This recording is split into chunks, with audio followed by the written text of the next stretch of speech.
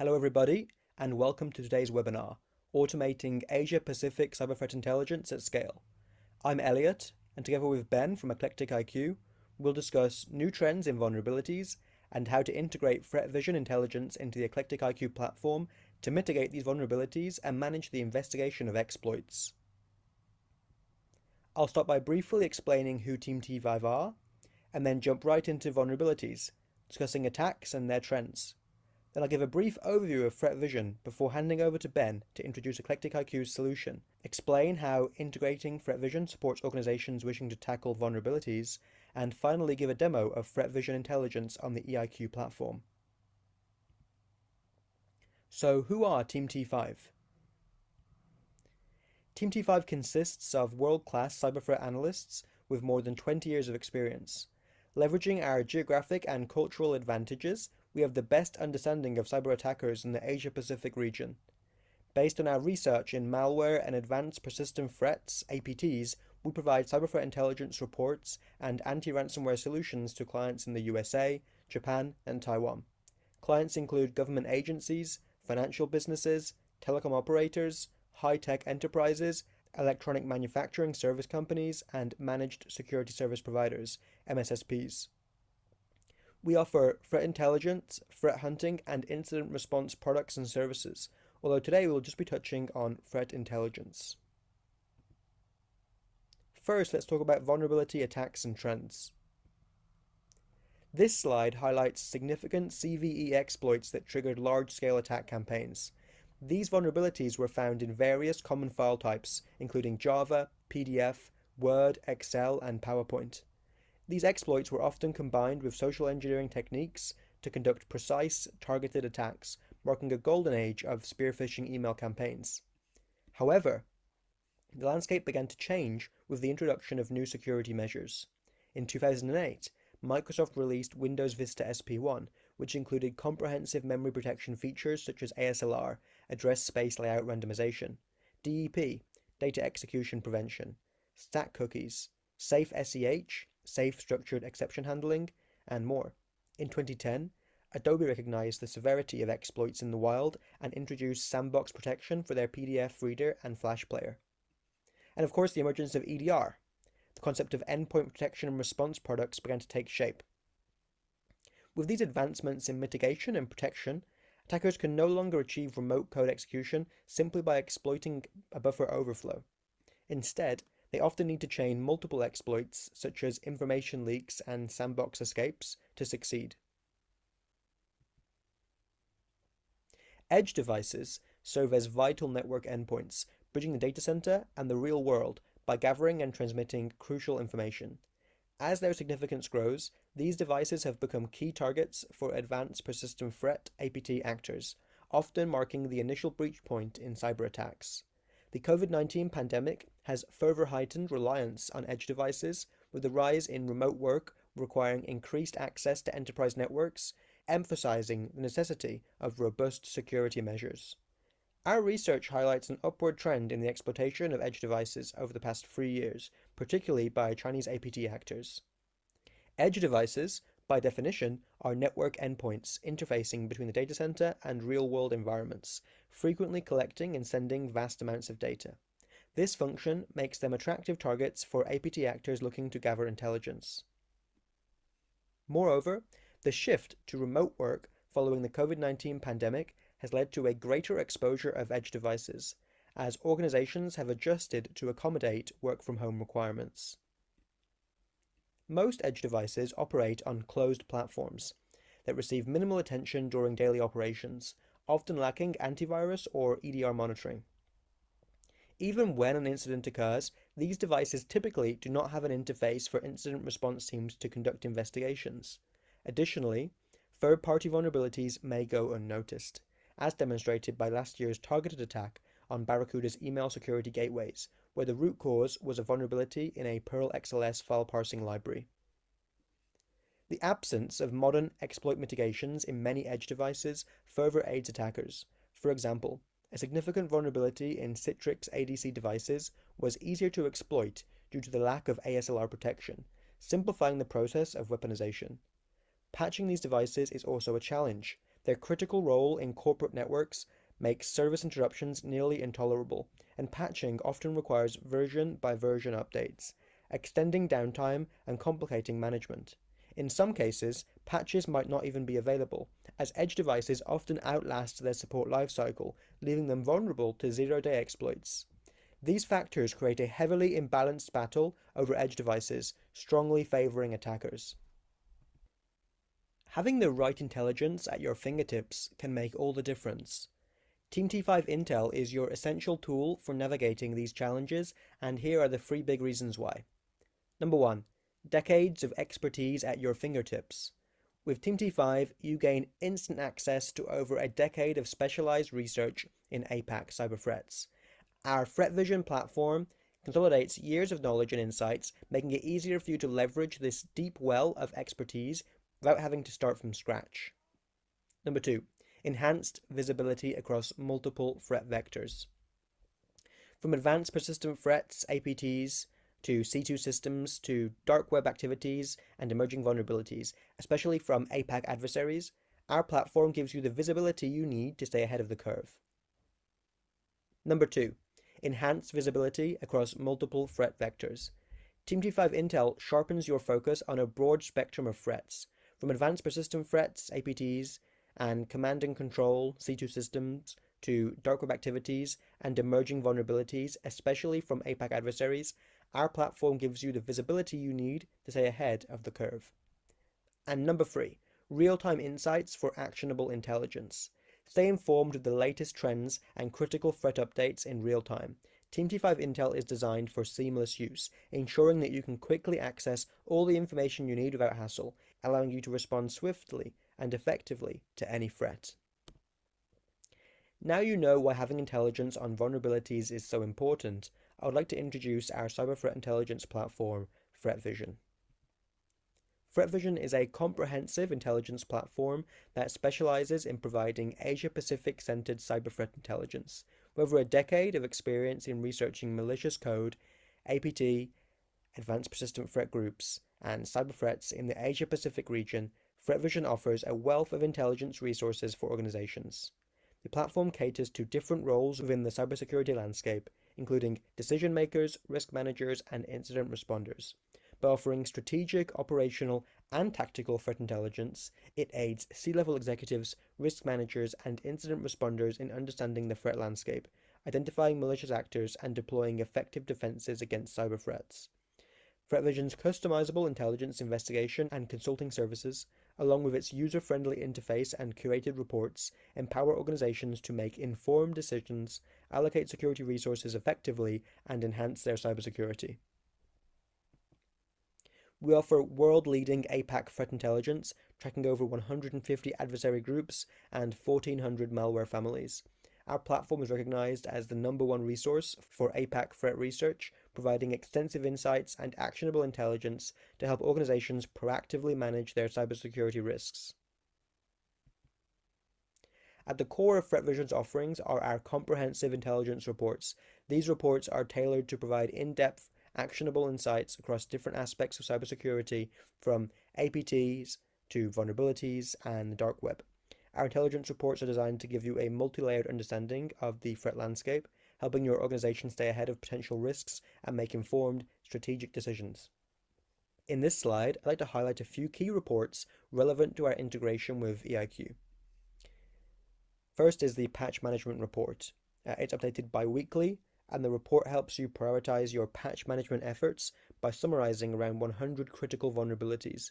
It includes details on affected products and patching instructions, allowing you to quickly address the most pressing threats.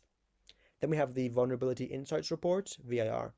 This report dives into the most critical vulnerabilities identified in our patch management reports.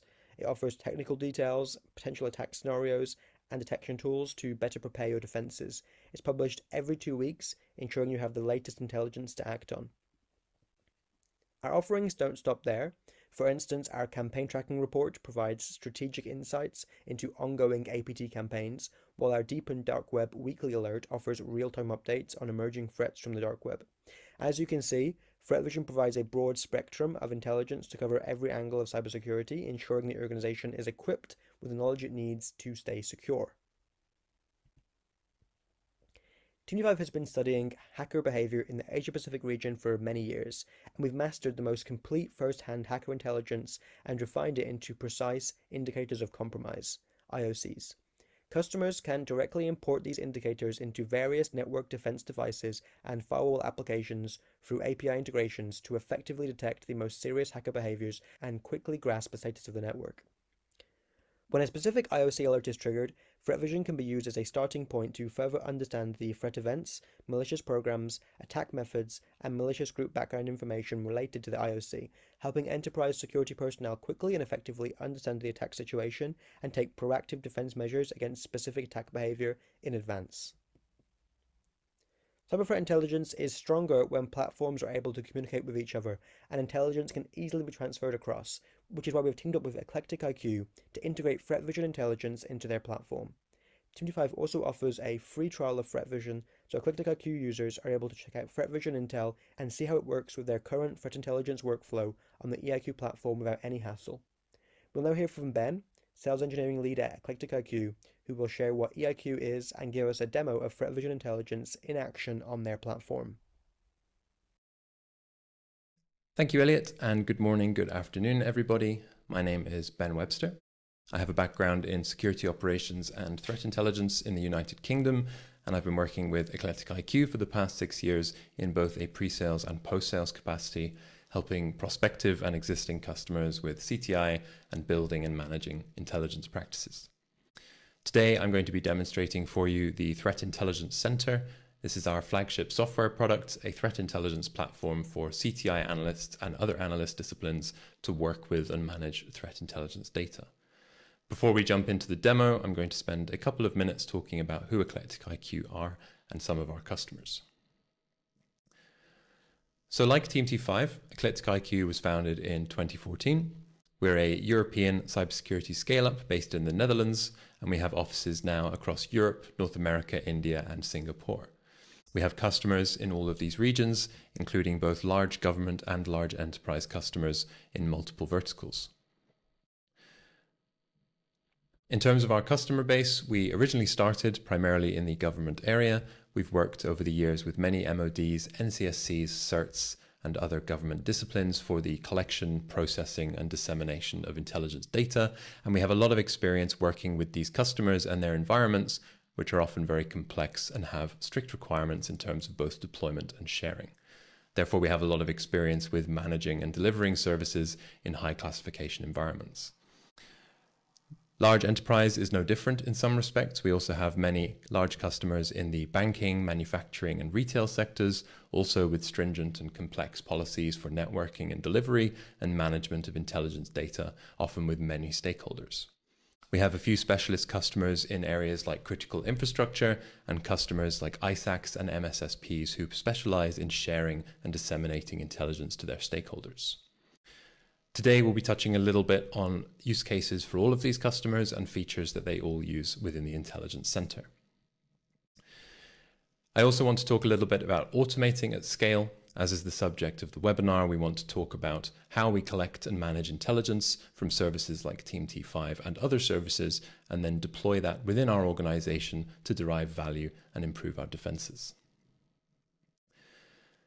Supporting our customers across the intelligence lifecycle. Our platform provides features to assist with each stage, both in planning collection, managing the collection, and automating this processing, normalizing all of the data we collect into a single format to make it easier to work with data from multiple sources, and then providing tools for both the analysis and production of threat intelligence data before finally sharing it either internally within our organization or externally with any stakeholders that may require it. To actually integrate a service like ThreatVision, bring TeamT5 data into the EclecticIQ Intelligence Center, is actually very easy. For this, we would create an incoming feed, an automated collection task to collect and manage the transformation of that data. This is the case for all sources that we work with. We will build and maintain integrations with these services, and this includes both commercial and open source feeds, open sharing initiatives such as your Alien Vaults and X-Forces of the world, and then custom or open formats such as public resources, GitHub, S3 buckets, any source of intelligence that we might want to bring into the platform, we can automate this collection for you. Once your analysts have processed and managed this data, we then provide a similar range of tools to help with dissemination in whichever formats most suit the business. For some customers, this might mean just sharing indicators and pushing them to the infrastructure for detection and prevention use cases. For some of our other customers, this involves complex analyses of campaigns, threat actors, and malwares, and publishing everything from advisories to quarterly and annual reports. So now we'll move on to the demonstration, and I'll jump into the platform itself and take you through some of the features. So here we have the Threat Intelligence Center. This is a threat intelligence platform for the collection and management of threat intelligence data. And here we can see the data model mocked up on the built-in graph tool to help us understand the available entities that we can use and the relationships we can draw between them. From the top down, we can see contextual entities such as campaigns, the victims that they may be targeting, such as organizations or individuals, details of threat actors, or if we don't know the identities of certain actors, maybe just intrusion sets helping to describe capabilities. And then as we move down, we find more technical information to help us represent threats such as malwares, exploits, vulnerabilities, and indicator intelligence for detection and prevention. All of the different sources that we work with help us to collect and manage this data. Some sources will provide flat lists of report content that our analysts will want to consume and read and potentially turn into actionable intelligence for their organization. For more automated use cases, such as indicator intelligence, we may collect this automatically from various sources, filter to reduce things like false positives and avoid aged out IOCs, and then export this in a suitable format that meets our business requirements. This mock-up is just to illustrate the flexibility of the data model. Some of our customers will only use a handful of these entities, while others may wish to use a wider range to illustrate and model key threats. Now for this demonstration, I'm going to also walk through the collection capabilities of the platform, touching on the automation side of things first, and then also the manual collection stages. So in my configuration menu here, I have several incoming feeds that I have configured, drawing particular attention here to TeamT5's feeds for vulnerabilities and reports. Both of these feeds are bringing in data from ThreatVision. In the case of vulnerabilities, we can see a history of downloads, the information collected and processed by the platform, and eventually the resulting data. In this case, CVE entities, which will provide key information on vulnerabilities, as well as related exploits, which will help us with prioritization and testing of any exploits that come with the CVEs reported. The reports feed is similar, providing a different set of content, and here we see some of those report categories that Elliott referred to during the presentation. In this case, we can see some flash reports and some of the monthly reports published by the TeamT5 analysts.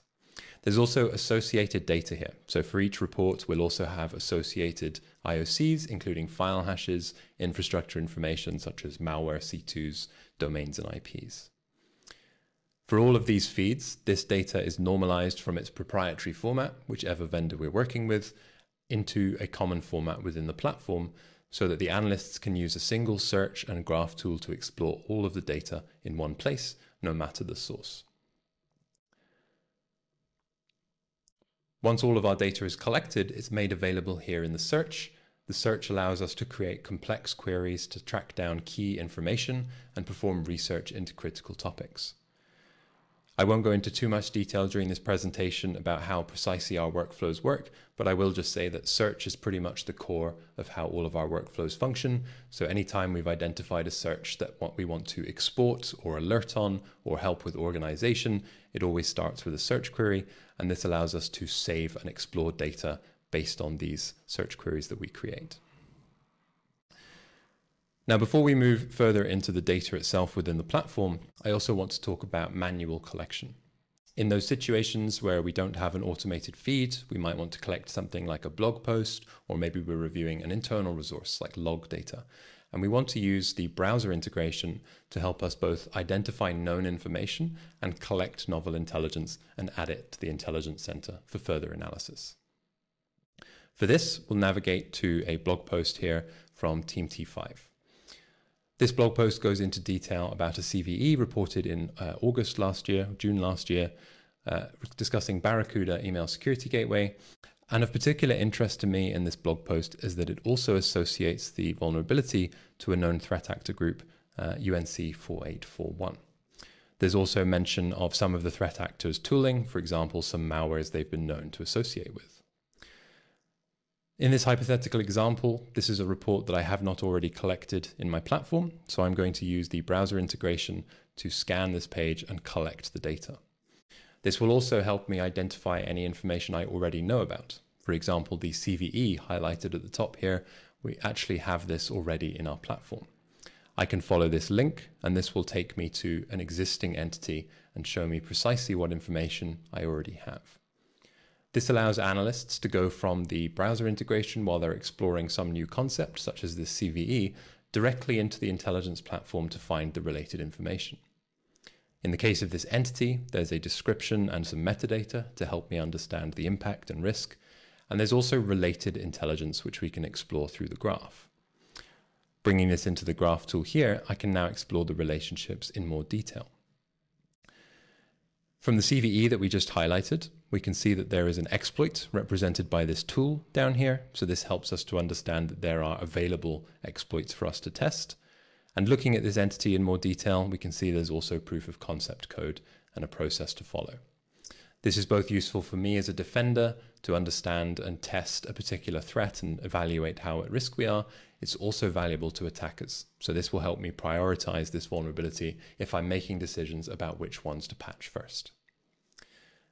Other relationships available to us here on the left include related threat actor and Darial, also known for using the same exploit in Barracuda devices, as well as many more vulnerabilities linked to this same threat actor. So if our investigation takes us in the direction of Andarial, the actor, we can follow this thread and start exploring various different CVEs, each of which may provide more information about sources, possible exploits, and the graph tool allows us to explore this data interactively. So now we can ask for more information and explore this thread. And for this one CVE alone, as an example, we can see many exploits are available. Another TA has also appeared here, suggesting that this vulnerability is used by multiple actors. Backtracking a little bit, we want today to focus on the other links over on the right side, including the link to UNC4841. We also have a report here which represents the report from the browser, which I've now collected through the browser integration. When using the browser integration, we can ask the platform to bring the report in. In this case, it's brought the blog content into the platform, so I have it available for future reference. This includes all of the technical information, such as indicators of compromise, and if available, MITRE ATT&CK information. These can then act as further pivot points.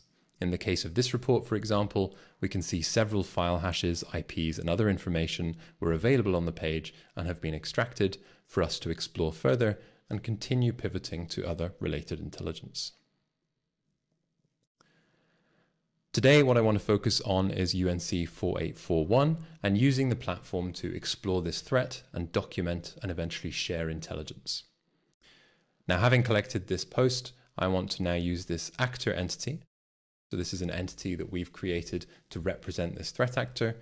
We've included some key information that we've pulled together from other sources of data, and we've also added MITRE ATT&CK techniques to represent known techniques used by the threat actor. Like the other entities here on the graph, this entity also has related data that we've chosen to use the platform to model. In this case, we've chosen 6 malwares associated with the actor, and for each of these malwares, we've chosen to visualize MITRE ATT&CK information so that we can understand some of the known techniques. When collecting intelligence from various sources, it's typical that they provide trend information with something like MITRE ATT&CK, but often this is provided in list format, and as an analyst, it's difficult to parse this sort of information easily. In the EclecticIQ Intelligence Center, we provide a visualization tool to make this easier. I can highlight one or a subset of entities and bring them into the visualization tool to visualize these techniques all together. Here I can filter for the techniques that have been returned, and now I can very easily observe behavior. I can see the kill chain from left to right for this actor and these associated malwares, but I can also drill down and see for each case which specific malwares achieve which part of this attack. We can see now over a history for this actor that in terms of initial access, they've previously utilized several malwares with different techniques. and we can drill down into each of these to explore the specifics, reading about the malware itself and understanding its nature. We can also use this view to capture annotations. So it's very common when working with MITRE ATT&CK that it's useful for reporting on trends, but doesn't really provide us a way to capture key details. For example, the attacker might use phishing as a vector, but we want to capture details about what the phishing email looked like, whether it used a spear phishing link or an attachment file, and what the language was, who the targeted victim was. That kind of information can be captured as annotations on the attack layer if we want to just add small annotations here, or we can drill down into the specific entities and create additional content. This includes both notes on the individual entities. For example, on the actor, I may wish to provide more notes here, or I can create additional related entities and then use those to capture more information. For this specific investigation, I may wish to use each malware and then apply notes to those to help add additional data. This allows me to collaborate. So when we're collecting data from services like TeamT5 and other feeds, whether commercial or open source that we may be subscribed to, we can then use the Intelligence Center to apply our own organization's understanding of these threats. This is then always available in our knowledge base, and we can build this up over time so that we have a library to refer to in the future when researching these threats or looking to track change over time. Now, talking a little bit about workflow, I want to show some of the different data types and how we as analysts might leverage and eventually export this data. On the graph here, we have the blog post that we collected. We pivoted to the actor and modeled the malwares and started to explore the technique information. As an analyst, I might now want to summarize this information and share it out of my platform. I can either create a new report myself. There's a rich text editor tool built into the platform to enable this. I can create reports directly within my Intelligence Center, and this allows me to link my own insights and my own report content directly to the raw intel. This intel is then indexed in the same platform, and I can export it through exactly the same workflows, and this means that we don't have to maintain a separate silo of information. There are also tools available to analysts within the platform to create tasks. For example, we might want to create a task for one of these malwares and then ask one of our users to define detection rules or to recommend configuration changes, perform a deeper investigation into this threat. In this case, I'll assign a task to myself, investigate a malware foxglove, produce a few detection rules, and maybe write an advisory. The goal here for me is to be able to say that my organization is defended against this particular threat. And to achieve that, I need to implement some detection rules and maybe recommend some changes to improve our defenses. By creating tasks, I can use the platform to manage all of these different processes across multiple different topics. So here we're investigating particular malwares, actors, we're using tasks just to track administration effort within the platform, all sorts of different details and techniques and investigations that we're working on. We also have a built-in alerting capability within the platform, which allows us to create workflows around new intelligence as it's released. Here in the discovery view, I have several rules that I've defined down in the bottom left. If we take a look at these, we can actually see that some of them are related to different use cases. For example, APT41 as a threat actor of interest. We might just want to be notified whenever something new comes in discussing APT41. Specific breaches, such as the recent Mobile Guardian breach in Singapore of interest, we may want to be notified when there's new developments, given that this was only recently publicly reported. And then specific to some of our sources, if we know the content that we're collecting. So in the case of TeamT5, there are specific report types, which our business will want to consume in particular ways. So in this case, we've created discovery rules to filter for those specific reports. And this feature provides us a way to alert and triage new intelligence. So now I can be notified whenever a new monthly report is released directly in the intelligence platform, pivot in to find the report in question. I can now read through the report, including the original document provided by the vendor, which we can find here. In the case of the TeamT5 monthly reports, these are pretty significant pieces of work with lots of topics and information. So definitely something that analysts will want to work through whenever they're released. In the case of other report types provided by TeamT5, for example, flash reports, these are much smaller reports focused on specific topics. In this case, we can get through these a little bit more quickly, and they may still refer to multiple topics. Once again, we always have access to the original document if we want to explore those. In each of these cases, This workflow enables me to assign tasks from this view and also remove them from the queue once they've been processed. So as a value add on top of intelligence services you might be subscribed to, the platform is giving us a way to manage this data as we collect it. It's very common with a lot of our customers and prospects that we speak to that their data collection reaches into the millions of entities. Primarily indicators, but often also reports. And there frankly isn't enough time for analysts to get through all of that information. And it's very common that Intel vendors will publish data for a wide range of industries and customers, not all of which will be applicable to your business. So in the case of this platform, we can use it to filter for that key information.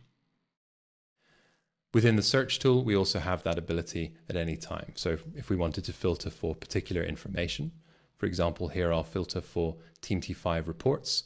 We can filter to just the reports here from this one source. Now we can include additional information. For example, maybe I'm only interested in Fortinet as a keyword. It looks like we have no reports. I'll check the vulnerabilities feed instead and see if we have any data available over there. This time it looks like we have some CVEs. So in terms of vulnerabilities analyzed by TeamT5, there's 2 CVEs here as well as 2 exploits that have been mentioned. So using the search, if I was interested in maybe procuring a Fortinet device, or I want to check if my existing Fortinet devices have any vulnerabilities, I can use both the search and the alerting capabilities to do this. Once I've found an entity, like this vulnerability here, I can then explore the available information. In this case, it's a straightforward notification of a particular threat, and there's a related, in the case of the second CVE, there are related exploits for us to explore in more detail. Once again, I can assign a task to a user, provide notes as collaboration and feedback, and track all of this effort within my platform. The Intelligence Center also provides a feature called Workspaces, which helps us to organize data around key topics and threats. On the left side, we can see various workspaces created in this platform. From a pre-sales perspective, many use cases here that are documented for customers to understand, but then we can also create these around key threats. For example, threat actors, malwares, or vulnerabilities that we're investigating. If we're responding to incidents and doing casework, then we may create workspaces for these individual incidents. And these workspaces act as homes to store information about particular threats. Here I have a workspace dedicated to the actor we were discussing earlier, UNC 4841. Here we've summarized some of the malwares they use. We can find the graph that we had previously visited earlier, and we can also use these workspaces as a way to store artifacts. Within my workspace, in the browse view, for example, we'll find several entities stored here related to this threat. We'll find collections that we've created, for example, reports that we've stored for future reference, and files that we may have uploaded as well can be stored within the workspace. In each of these cases, we can always then pivot and explore the related information. Here we have a workspace where we've created different collections to filter and categorize TeamT5 intelligence to help us both understand the content and break it up into chunks for different workflows. For example, I have all of the exploits available, which I may use to explore and then pivot to known CVEs. I have the indicators organized into a single collection to help me with export for detection and prevention. I may wish to split this up further based on type if I want to separate hashes from infrastructure, for example. For the reports, I have a collection with all of the reports organized together, but I want to split these up further for different audiences, different workflows. So I've then created more complex queries to split these up into different sections. Here, for example, we can see all of the Flash reports, but there are 2 language options available, so I further split these up into the different language options as well. All of these are based on searches, and all of these can be used as both alert rules and export. Now finally, speaking of export, the last topic I want to cover for this demonstration, when we actually want to share data from the platform, we have a few different options. Firstly, we may decide that we want to share a report directly, in which case we have built-in export options to just quickly manually share an entity. We can also add these entities to datasets, as we call them, which help us with workflow. For example, for all of these extracted detection rules, like the snort rules, I may wish to add them to a specific collection. Here I'm going to create a new dataset, and this will be for exporting to one of our infrastructure devices. This allows us to then store and share the information through specific collections. This allows us to take chunks of data from intelligence that we've collected, group it into different collections, and then export it based on our requirements. In the case of snort rules, I may need to deploy them on something like an IDS. In the case of my Yara rules, I might have a detection system such as EDR, where I can detect against files that we've collected from endpoints. For any indicators such as infrastructure or hashes, I may have SIEM or SOAR tooling where I may wish to orchestrate this further. In all of these cases, the data can be grouped and exported through different workflows. For actually reporting, it might be the case that we want to create a report. So on the left, I have the option to create a report. This allows me to manually produce a report within the platform. There are tools available here to help with writing, for example, summarizing or generating content to help with boilerplate, or if I've written a report, it can help me with revising the tone and structure. These also support tables and pictures, so you can create rich reports directly within the Intelligence Center and link it to the raw intelligence. This allows you to keep produced intelligence right next to the raw data and export it through the same workflows, removing the need to maintain a separate silo of intelligence and coordinating differences between them. This also means that other analysts can provide feedback and enhance the data, and it becomes more of a living document with the intelligence data rather than a static file repository. We can also take advantage of some of our newer features to make this process a little easier. We can now generate reports automatically using the built-in tooling. This allows us to produce reports from existing content, creating boilerplates for us to enhance later on.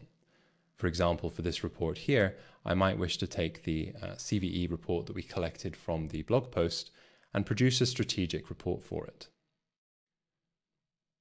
In this example, we've chosen a specific entity and we've asked the platform to summarize this and produce it in such a way that it's suitable for different audiences. A very common task of analysts is to produce summaries and advisories for particular threats, but then do those for multiple audiences.